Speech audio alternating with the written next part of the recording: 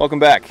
It's good to be back. Subscribe if you're new, and please throw down a like. It takes a lot for me to put together a YouTube video these days, so I greatly appreciate if you could throw down a like for the effort. Thank you. Last time I posted, I was talking to you guys about earning my PGA Tour Canada card for the 2022 season, which was very exciting. And now that we're kind of towards the end of my time on the PGA Tour Canada season, unless I should get some sponsors exemptions, which I would not say no to, I figure I would talk about my experience so far this year on PGA Tour Canada while going through a little 9-hole course vlog at TPC Toronto, Osprey Valley, one of my favorite courses I've played in the Great North. But first, I would like to thank the sponsor of today's video, golftrainingaids.com. I've gotten a number of things off the golftrainingaids.com website that I use every single day. The first thing being this Golf Forever fitness trainer. It starts off as a very sturdy stretching pole that I can do pretty much everything I need to get warmed up for a round. It starts off as a very sturdy weighted stretching pole that I can use to do pretty much everything I need to get ready for a round. But most importantly, it comes with all the attachments you need to get in a great at-home golf-specific workout. The second training aid that I use every single day is this Perfect Practice putting mirror. I use this to check my eye line, make sure my left eye is directly over the ball, and my shoulder line to make sure everything's squared up. Last product I use every day is the Striker 3000 compression board. Just throw this on the ground on the range, put a ball between the lines here, and it ensures that I make solid contact every time. Guys, if any of the training aids I just mentioned sound like they'd be useful to you, head over to golftrainingaids.com to see what else they have to offer. And while you're there, use promo code HADDEN10 for 10% off your entire order. Thank you to golftrainingaids.com for sponsoring today's video. Let's get back to the action. I got a 291 to where I'm trying to hit it. Just trying to hit it over the center of the bunker. If I can get this thing to fly about 260, we'll be in good shape. No glove, we'll see how this goes.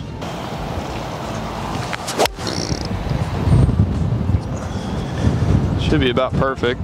We got 242 middle, 237 flag, pretty into, so this might be not enough. I'm hitting a 4-iron here, but I'm gonna try and hit this thing low, get it below the wind. If I come up short, I'm totally fine with that. Long just looks like it's not great.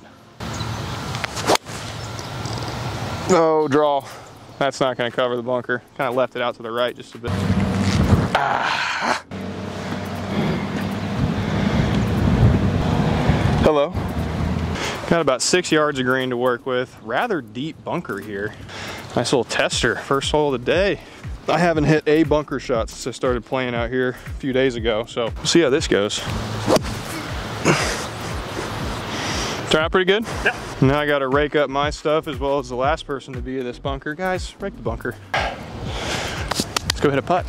Got about a 9-footer here. A lot of... All right, is it still working? There's not a group behind us. I'm not super worried. Oh my gosh, quite the windy day. Holy smokes. All right, let's play this thing straight in.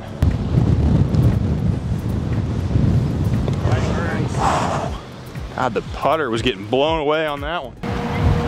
Yes, this has been. I guess I'll just run through like what I got back. All 15 clubs that were stolen were returned. Basically just like everything that was in the bag club-wise, like everything that was in the club dividers was returned.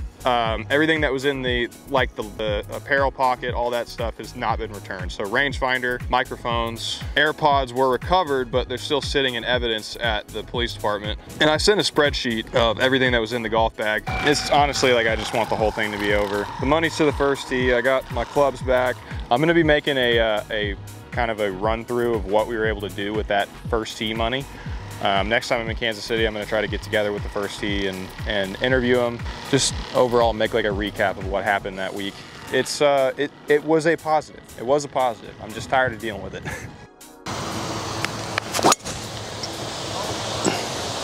Hang on right there. Quit it, wind. Quit it. That fairway? Yeah. Not as far as you think. It's like before that. Yeah. I don't know why I thought that thing was gonna. That's probably like 400 to where I was looking. We got 169 flag from here. 472 yard par 4. I poked that. I got 169 in. This course is gonna play long. That club is gnarly. Let's use this Groove It brush to clean it up a little bit, shall we? Perfect. 169 into uphill, probably playing 75, into the wind, playing 85. This is starting to feel like choke down a couple inches on a 7-iron, knock one in there low, shall we? A little heavy. See how this turns out. Pin high, not bad, probably about 30 feet. Figure out the speed. I've been told these greens are a little slow. Oh, dig. All right, we'll tap in par. It's 472 points, we'll take that. Got into the first event of the season. When you get into one of the first events of the season on conditional status, it's essentially a tryout. And if you make the cut and play well, then you have a pretty solid chance of getting in on the reshuffle, which means you're guaranteed starts for the second half of the season. Now, if you miss the cut, you're pretty much just out of luck, and it's thanks for coming. Hope you enjoyed your time in Canada. And that's pretty much, spoiler alert, that's kind of what happened to me. I played well, you know, made 10 birdies, honestly, like played solid golf, just made way too many mistakes. Was that a combination of not seeing the course because I got into the event so late? I got in on Monday, got there on Tuesday, and had to walk the course during a pro-am, so didn't even get to really walk the fairways or anything. Was it a combination of nerves plus that? Probably. Really what it comes down to is I need to be better about avoiding bogeys. So that's been the focus in the last few months. Really, next time I get an opportunity like that, if I play badly, I need to be able to avoid bogeys and salvage birdies when I can and make cuts when I get those opportunities. Making a triple and 8 bogeys, you're just not gonna make a cut when you do stuff like that. We got a 420 yard par 4 here. Actually measuring at about 430, and to those bunkers up there it's 344, but into the wind I don't think I can quite get there, so we're gonna go ahead and hit driver. Oh, that's left. Get lucky. Saw it bounce. Should be able to play it. That was very armsy. So I've definitely been penalized for hitting it here, but I wouldn't say I'm totally out of it. And that's what I appreciate about this length of gorse, is that I'm gonna have to pay a price for hitting it here. But being used to playing in Kansas, where if you hit it in the gorse, you're just auto re-teeing, this is fine. I'm totally okay with this. Got 146 to the flag from here. Pitching wedge on it or a 9-iron, get it up near the green, try to get up and down for par. A couple of things I almost always do from this kind of stuff, fescue, gorse, whatever you wanna call it. I choke down pretty much to the steel on whatever club I'm hitting, and then I just focus on getting it rolling. So I'm trying to get this up in the air, but I want to land this probably 5 or 6 yards short of the green. Oh, that came out really hot. Down ball, down ball. Sit. Sit. Just barely in the rough over the green. That came out steaming. Here's my ball, and here's how close we were to making quite the thumbnail. How far are we here? I was about, I'd say that's 2.5 feet away from dunking out of the fescue from 150. Nice little bump and run pitch here. I'm gonna take my 60 degree. Typically, I reach for the 60 when I'm around the greens. I don't change it up a whole lot unless I'm hitting a really long up bump and run. Or if I'm dead into the grain, I'll use my 54 because I feel like I can make better contact into the grain with the 54 having more bounce. Just gonna try to land this 60 right about here, roll it up the slope. It's gonna move a little bit from right to left. Oh, what a kick. I'm really confused by that. This whole green slopes this way. That kicks straight right and forward. All right, play this thing about 1.5 balls out to the right. Nice par. Take that. The next 3 events of the season, I actually didn't get in on status, but I flew out to Toronto to play the Monday qualifier for the Osprey Valley Open because that was my last chance to get in on the reshuffle. So I took the cheap flight up to Toronto. I played in the Monday qualifier and didn't play my best. I birdied my last 3 holes to shoot 68, which was cool, except for 64, got into a playoff. Pain. Got 158 to this flag, playing 161. Yardage courtesy of the Voice Caddy SL2, link in bio, go get you one. And I pulled it a little bit. Come on, wind. Get up a little. Oh, I just didn't hit it. I think that had to have been pretty much straight into. That's disappointing on a 160 yard par 3. It's got to release a little, I think, but should be just fine. Oh, didn't give it enough. Disappointing to make bogey on the 17 handicap hole. Another par 4 here. Got bunkers on the right that I'm gonna try to keep it left of. 444 yard hole. Got a little bit of wind off of the right here, maybe helping just a tad, mostly off the right. I'm gonna start this thing at that far left bunker on the right, let it curve back.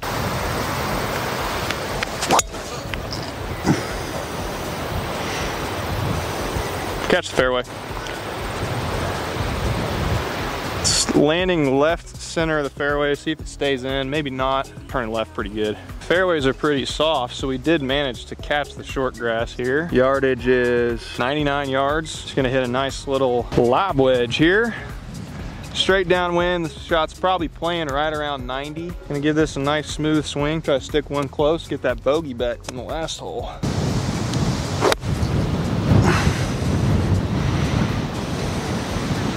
Spin back a little bit, and that should be quite makeable. Wow, that dove. Nope. Ah, bummer. I stuck around because I'm still in Canada. Might as well stick around, go play in a couple more Mondays, maybe string together some top 25s, get some points, and either get into second stage or at least get in on next season. Played the next 2 Monday qualifiers in Toronto and Montreal, Quebec, and missed both of those and just kind of flew home. Played in a mini tour event after the second Monday qualifier, shot a couple under, made a small check, but overall the trip to Canada was not exactly what I would call a success on the golf course. Now, every time I take big long trips like that and I spend a bunch of time around some of the best players in the world, I learn things about my game and myself, and I like to think that every time I fail during one of these trips, I learn something about what's going to make me a better player. And I picked up a couple things about my golf swing. I picked up a couple things that I want to focus on going forward with my golf game. And I made some changes based off of that. Made a couple changes to my putting to be a little bit more solid. Switched to cross-handed, which I've always felt more comfortable cross-handed. I don't know why I continue to try to go back to regular. And introduced more of a tempo, rhythm thought to my pre-shot routine. So hopefully that makes me a little bit more solid, eliminates some of the big errors, gives me more opportunities to stay in tournaments in the future. Got number 7, a par 3, 205 to the middle of the green, and kind of howling downwind. Got 214 flags, straight downwind. I'm gonna take a little 7-iron here.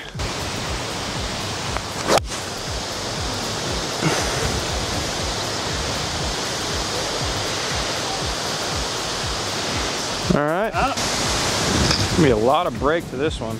Little 15-footer. That is a lot of wind. Good effort, Ben. Incredible.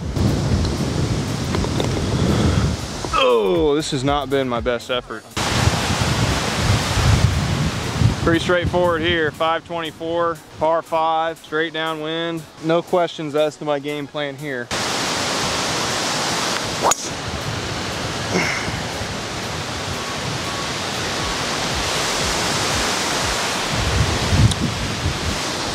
That went a really long way. Well, there's the tee, there's the ball, there's the flag. GPS tells me this was a 360-yard drive into an upslope. So I imagine it pretty much flew right to here. Eagle here, that would get rid of that double pretty quick. Got 170 flag, a little bit uphill, not much. Still very downwind. I'm gonna hit a 155 shot. It's kind of moving left a little bit. Sit on it. Got a 27-footer here, maybe 1 degree of slope from left to right. I'm gonna give this thing about a cup and a half out to the left. Most important thing here is just trusting my speed. Man, it is slow out here. Not hitting it hard enough, man. Birdie's a birdie, we'll take that. Going forward, playing the Oklahoma Open next week in Edmond at Oak Tree East Golf Club. Week after that, I'm going on vacation, my first vacation since I turned pro. That's going to be very exciting. Just take 3 days, put the clubs away, try to relax. And then Nebraska Open, September 9th to 11th, and then Korn Ferry Tour Q School. So that's the other big kind of announcement, I guess, is that I've signed up for Korn Ferry Tour Q School for this year. It was expensive. It required some fundraising. Everybody who helped with that, I know some of them want to remain anonymous. Thank you to Parpoints for helping me get to Korn Ferry Tour Q School. It's an incredible opportunity, really excited for it. And the game is definitely good enough. We can make a run, we can get through Korn Ferry Tour Q School, maybe even get ourselves a little PGA Tour card with the new rules that they put in place. That would be ultra mega sick. But taking it one step at a time, Korn Ferry Tour first stage of Q School is coming up next. So I'm gonna try to play some good golf there, get through, and then move on to the next bridge. Number 9, 432-yard par 4. Looks like about 300 is a good shot here. It's out into the fat part of the fairway, so we're gonna downwind, probably just hit a 2-iron. Driver seems a tad bit aggressive.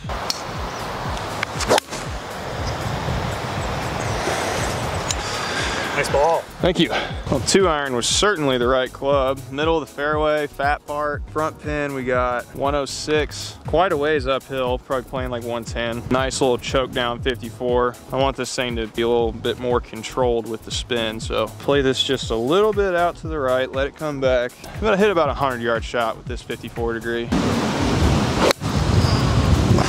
Oh, no action to the left. Looks like it was the right distance though. Should be about a 10-footer for birdie.